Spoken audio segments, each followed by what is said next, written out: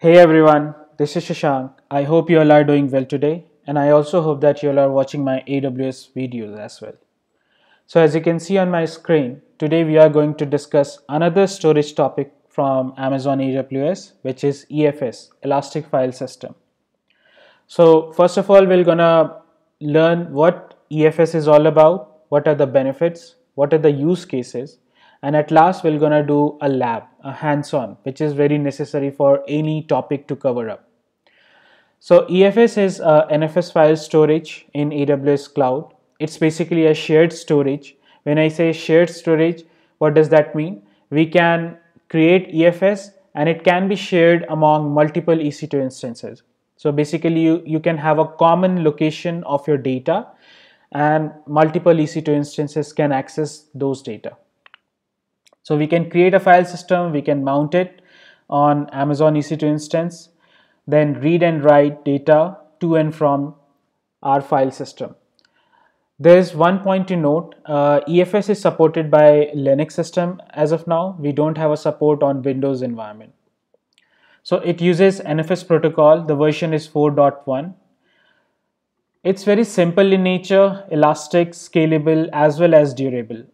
So when I say simple, it's AWS managed. So you just have to create it once. Rest of the things are get managed by Amazon at background. Elastic. So basically it's elastic and scalable. What does that mean? It shrink, it expand the volume basically as per the requirement. So let's say we have 100 GB of storage and let's say another 10 GB of storage is getting added. So it will gonna expand the volume at background automatically, and let's say we have 100 GB and we don't require 50 GB of data. So let's say we have only requirement of 50 GB of data and we have 100 GB, then it will gonna shrink down the volume as well. So that will help us to save the costing. That's where EFS is quite better as compared to the other volumes. So what benefits we have? It's managed by AWS. All the updates and everything, it's done by AWS at backend. Very high throughput, scalable and highly available as well.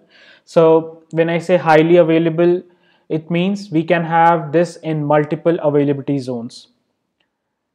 It's durable, so data can be stored across multiple availability zones. Concurrent access can be done, so there is not a problem of locking will gonna happen. So it can be, as I said, it can be access from multiple EC2 instances. So the concurrent access can be done over there. Shared across multiple EC2 instances, low in cost, infrequent access via APIs, low latency, so performance wise quite better, and it's based on SSD. So what are the use cases that we have where we can use? The major part of this can be used in the content repository thing. The big data analysis, there we can use EFS. The home directories purpose can be used for EFS as well. So I hope the briefing of EFS is quite clear for you all guys. If you have any question on the EFS side, just place out a comment in comment section. I'll gonna reply on that particular question. So now the time for is to do a lab. So what we have to do in terms of lab, I have jotted down some points. So we're gonna have two instances. So the reason of creating two instances, just want to show you how you can edit the data or edit a file that can be visible to another instance as well. So the sharing mechanism can be shown over here with the help of two instances. You can have only one instance as well, but that will serve the purpose where you have only one instance, you can access the data from EFS volume. The sharing mechanism cannot be done using single instance. Then we're gonna create a security group to open NFS port, which is I guess 2029, I don't remember that. Then we're gonna create EFS, Elastic File System, using above security group. We're gonna mount EFS on both the EC2 instances and we're gonna test the mounting as well. To perform this lab, we're gonna go to our AWS Management Console. So this is my AWS Management Console. So first of all, we're gonna create two EC2 instances. So for that, go to services, compute an EC2 instance. This will take a few milliseconds to come up. Here we go. So we're gonna create two instances. As you can see, I have like few terminated ones. So basically I use the free version to show up the demos. Like I create T2 micro, and once my demo is completed, I delete those instances or any of the resources that I use in AWS, because that comes with the costing. Click launch instance. We're gonna select Amazon Linux. You can have Ubuntu as well. Then we're gonna have general purpose, which is T2 micro. Next. This is the default VPC that I have. I haven't created a custom VPC. So you can, so ideally in a production environment, you can create a custom VPC of your own and create your EFS volume. Preferences, let's say I'll have in 1D availability zone. Rest of the options are kept default. Add storage, we get 8 gigs of storage with Linux instance. Next, tagging. So we're gonna give name this as EFS web server 1. I'm gonna have SSH open from all over the world. So you can see I have created NFS security group already. So let's see the port. Not this one. Okay. So this is the NFS 2049, and it's open from my VPC subnet only, the seeder. So let's see, let's select the SSH, review and launch, and the key pair is Windows. That's fine. You can give any name. I'm gonna have another instance created for this. T2 micro, configure the detail. Let's say 1C, storage, tagging, and name, EFS web server 2. Again, I'm gonna use the existing one, SSH, review and launch an instance. So this will take a few milliseconds, not few milliseconds, I would say this will take like nearby less than a minute to spin up an instance. So for me, for a time being, we're gonna go to our EFS. We're gonna create the EFS volume. So it's in the storage section. Click EFS. So we are into the Elastic File System console. As you can see, it's scalable, elastic, and fully managed cloud native NFS file system for $0.08 per gig. That's the costing we have, which is almost 80% of your storage is getting saved using EFS infrequent access. So basically, it's not a standard storage as we have in S3, but it's very clear and visible way of doing the sharing mechanism. If you want to share your volume or storage, it's advisable to use EFS, not S3. So we're gonna create file system. As you can see, we have 3 options. So this is the default VPC that we have. Let's say I'm gonna not select all the availability zones. Let's say we have 1C and 1D. The default system, I'm in the default security group. I'm gonna remove that, and we're gonna use NFS security point, which is 2049. We're gonna get the IP address. Let's say it's automatic. Next. There are a few options for the naming convention. The tagging, I'm gonna leave that as of now. You can define the policy, the lifecycle policy. Let's say after 14 days. So if file is not accessed in last 14 days, then you can use the lifecycle policy to move that to a different storage, or you can delete it.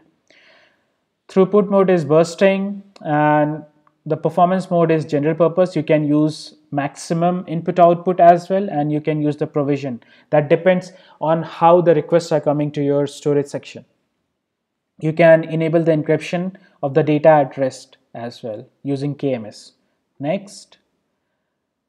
So this is the review screen, and we're gonna create a file system.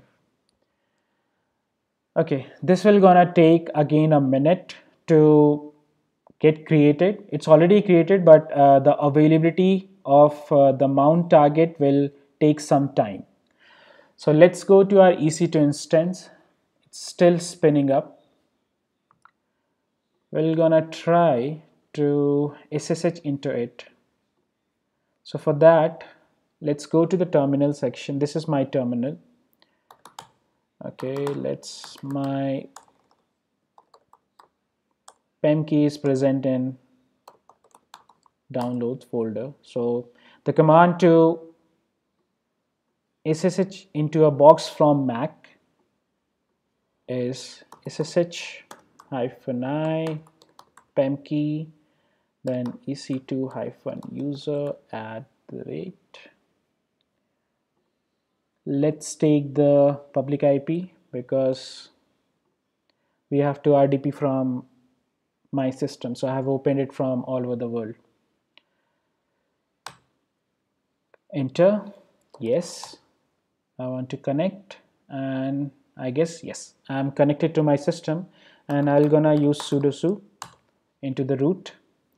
So let's open the other as well. Let's try to connect to other web server as well. Copy my public IP. We'll go to the downloads folder. Let me maximize a bit. Okay. ssh-i Windows EC2-user at my IP. Yes, I want to connect. And here we go. Yep. Let's do sudo su. I'm into the root. Okay, let's go to our file system. So our servers are available. We are connected to that. Let's go to the file system to check the status of our file system. It's still into the creating state. So for a time being, for mounting a file system from Linux machine to EFS, we need a utility called NFS. So for that, you can see we have three options. Amazon EC2 mount instruction from local VPC, which is like from my system, the VPC that we have created. We are using the same machine, so that's basically a local.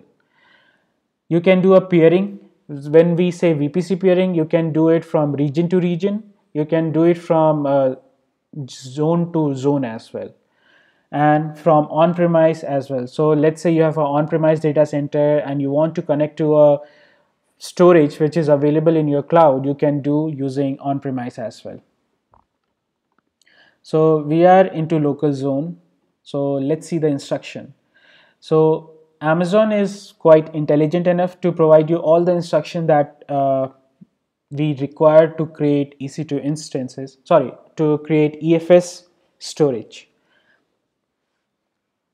So these are the instructions. So we have to install EFS. So if you are using Amazon Linux, then use this one to install the EFS mount helper. So we're gonna go to our instance.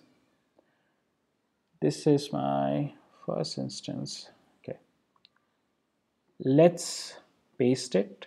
This will gonna install the utility, and we're gonna install the same utility on the other server because both are Amazon EC2 Linux. Okay, it's completed. The next set of instruction is like SSH into a box and create a EFS directory, a mount directory basically. So let's follow the instruction from EFS. We're gonna create EFS over here. I'm not going to create the same, I would say, yep, that's fine. So we have to mount on from both the servers. So we're gonna create EFS directory from both the server. It's already created, I guess. Yep.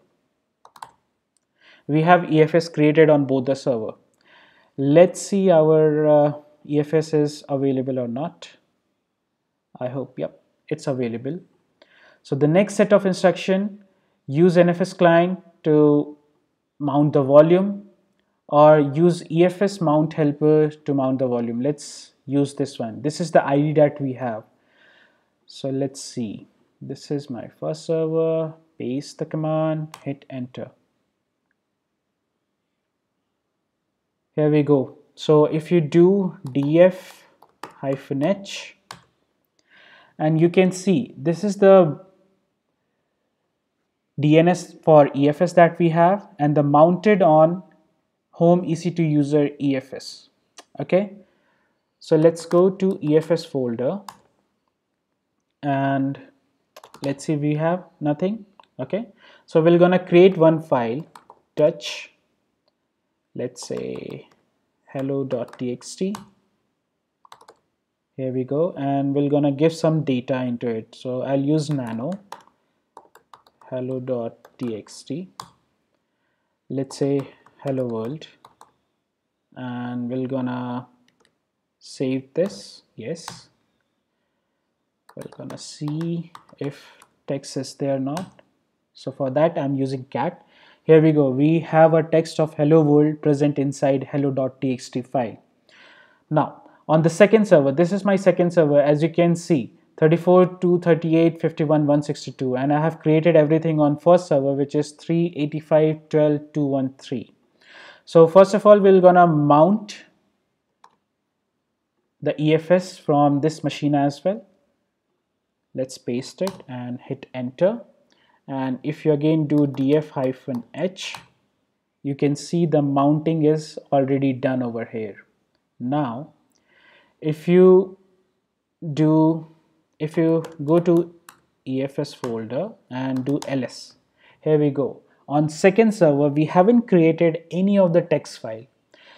We have created text file on the first server. We created some data into it, like hello world text inside this one. So, and this is present. So after mounting EFS on the second server, my hello.txt file is present on the second server as well. That means the file, the storage that we have created is shared between two different servers. Let's do a cat to check if we have same data. Okay, hello. As you can see, we have same data of hello world present on second server as well. So let's try to do one more thing.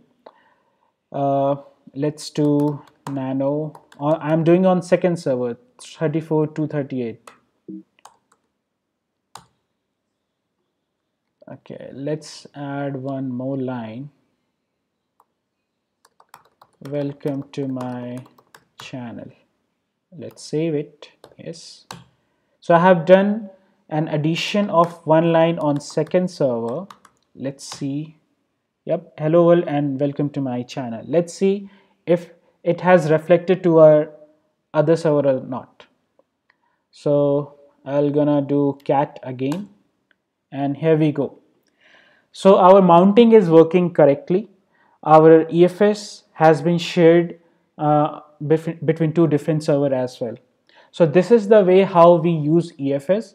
So the best way to do a practice, a demo on your account, try to create an EFS mount point. So try to create two different servers, create an EFS storage and mount it from two different servers. See what result you are getting, and just let me know if you have any concern or if you are facing an issue. I'll be there to help you right away. Just place out a comment in the comment section if you have any concern on the EFS side. Have a nice day. Bye bye.